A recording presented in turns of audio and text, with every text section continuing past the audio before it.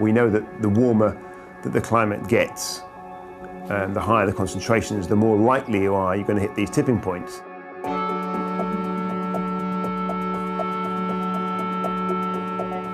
When you start looking at climate change in terms of there being only 10 years left to do anything, then you start to think, well, can we make those kind of changes to society in that time?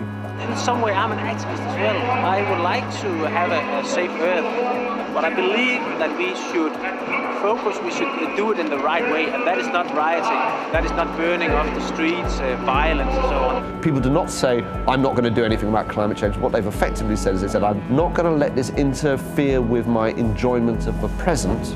I'm going to wait until such point as it's actually right on top of me.